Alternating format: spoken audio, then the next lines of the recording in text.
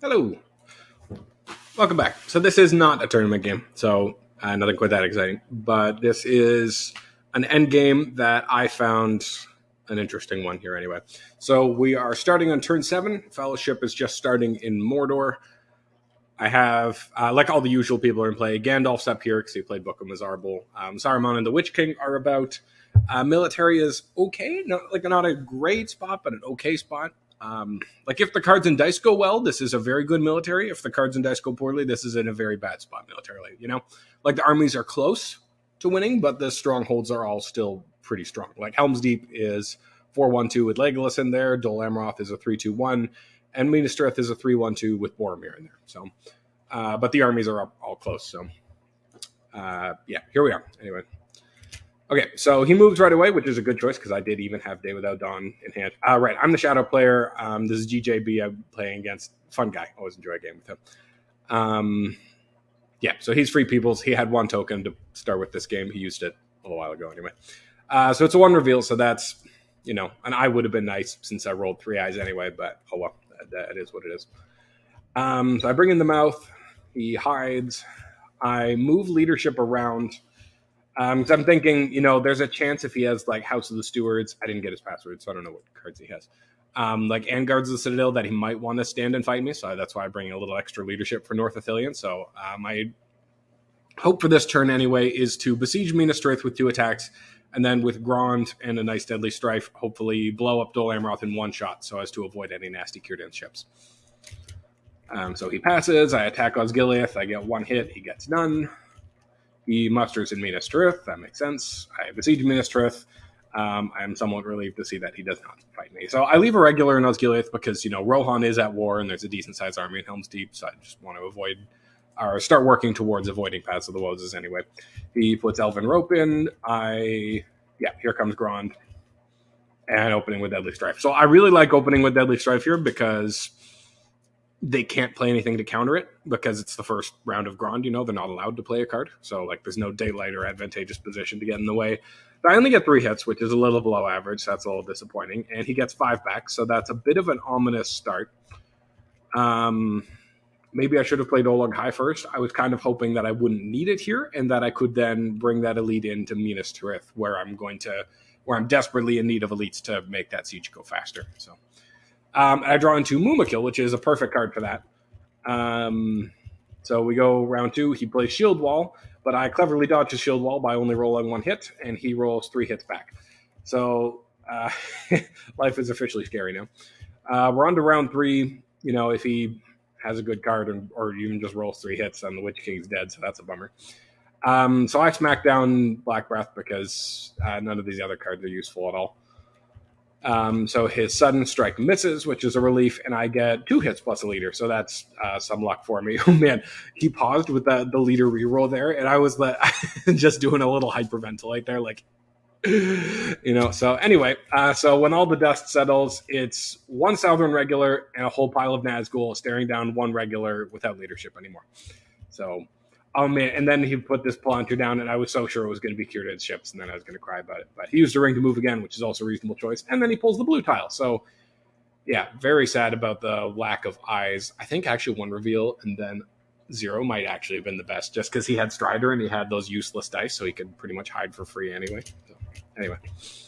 So now I play Olog High to reinforce Dol Amroth, especially with Great Host in hand. As long as he doesn't play Círdan's next turn, it should be good. Okay, so I draw Sealder's Bane and Musterings. Still don't know what he's drawing. So I put 1 eye in. Maybe I should have tried to put more eyes in here. But after his fortunate start to the hunt, I'm not super excited about Corruption.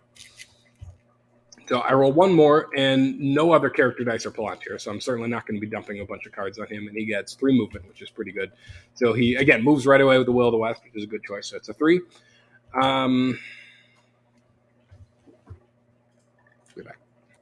And I'm back again. So you may have noticed I'm not taking the time to examine every nuance to the situation. This is kind of, I found it to be an interesting story throughout the Mordor track here. Anyway, he says random. I draw. It's Mary, which is arguably the worst result. Like maybe Strider was the worst result. Gimli was definitely the best result if you're taking a random. If he wanted to take it efficiently, he could have just chosen to eat Strider. But he would still like to be able to hide. But now that corruption is higher, now I have some hopes with the Sealer's Bane. He still has 5 corruption to go though. So anyway, I attacked Dol Amroth, and I'm very happy to be able to play Great Host here. Still not exactly there anyway. So I have a couple options here. I can either, and yet that it doesn't really work. So he has 2 movement, 3 with a ring. So even if he hits an eye, he could still hide, move, hit Shelob, move again. So he has enough movement. There's no universe where he doesn't have enough movement. Maybe if he loses Strider first. No, but even then, hide, move. Okay, yeah, no, if he hit an eye and lost Strider and then hit Shelob, then he wouldn't have enough movement.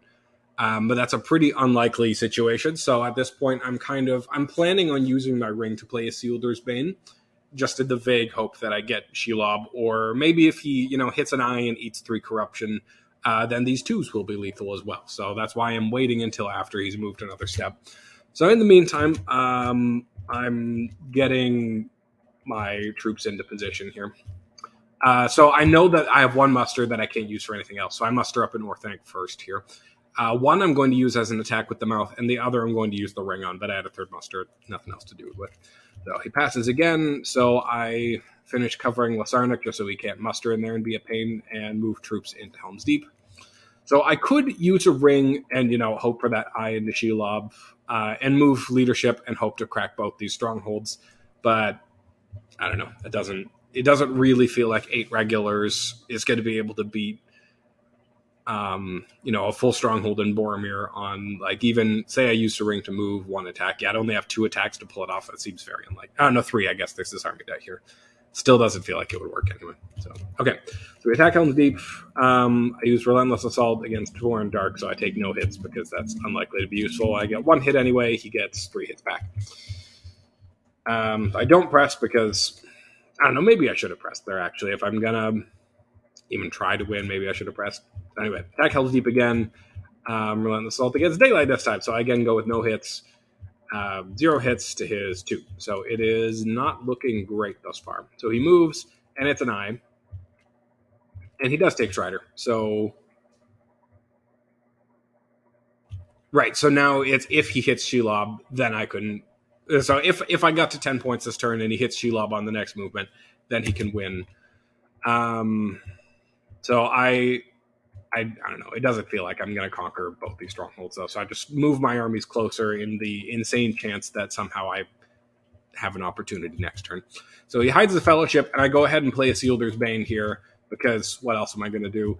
And I get Shelob, so I need a 5 or a 6 to just kill him and win, and it's a 5. So just what the actual... man, like, that's such an absurd win. Like, yeah, it's just that's game over. He wins. So you might remember I lost in a similar way to this in the tournament last year. I had the Fellowship on step 4 and had 6 corruption with a Hobbit as guide, and they played a Sealer's Bane and drew Shelob and rolled a 6. So it's just funny seeing this insane win come back. I did the math. It was 3.7% odds of killing him with that, because out of the hunt pool, there's Shelob and 8 other tiles. So 1 out of 9 to draw it, and then 1 out of 3 to roll high enough to kill him. I suppose a 4 would have still been good, because then if he moved, and I would kill him. But he could just wait till next turn, and I would probably be fine then. Well, I guess if I rolled 2 eyes, it'd still be a chance he'd die. So anyway, I just found that ending absolutely absurd and thought that was worth a short video just to share in the insanity. So anyway, hope you liked it. See you next time. Actually, no, let's look at statistics. That's always fun.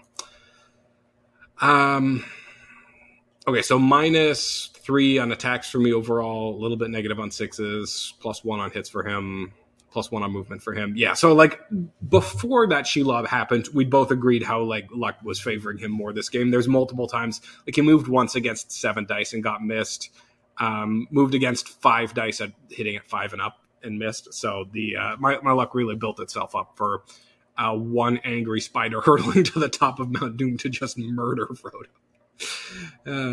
Anyway, thanks for watching. See you next time.